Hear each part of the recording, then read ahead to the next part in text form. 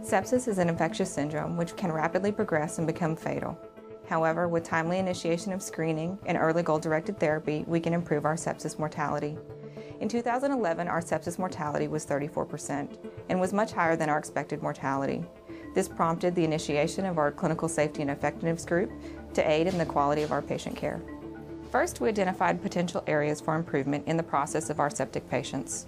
Since approximately 85% of our patients at UTMB with a diagnosis of sepsis are admitted through the emergency department, we initially focused on prompt recognition of sepsis and the initiation of early goal-directed therapy.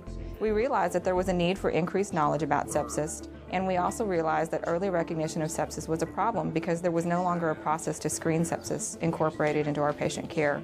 We realized there was a need to standardize the implementation of evidence-based guidelines for early goal-directed therapy.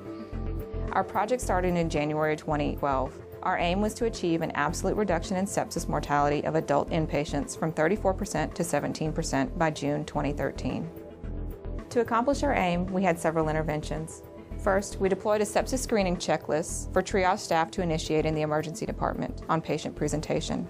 Initially, this was completed on paper, and currently there's an electronic version within our EHR. We created a revised workflow of early goal-directed therapy tailored to the capabilities of our UTMB emergency department. We created and deployed a sepsis order set in the EHR. It not only aids to standardize the care of septic patients, but it also serves as an educational tool for the user. And we decreased time to antibiotic administration by adding appropriate antibiotics to local Pyxis machines. Finally, we started our ongoing effort to educate our multidisciplinary team about the care of our septic patients. We're extremely excited about the results of our sepsis project. We were able to improve sepsis screening and initiation of early goal-directed therapy. Overall, the institutional sepsis mortality decreased from 34% to 12%, and we now have a lower observed mortality than our expected mortality. For our next steps, we want to continue building on our prior success. We want to extend our interventions beyond the emergency department and into other areas of patient care. We continue to assess the durability of these interventions and to identify areas for future improvement in the care of our patients. The neat thing about this project was we were the first project to matriculate into the Clinical Safety and Effectiveness course at UTMB.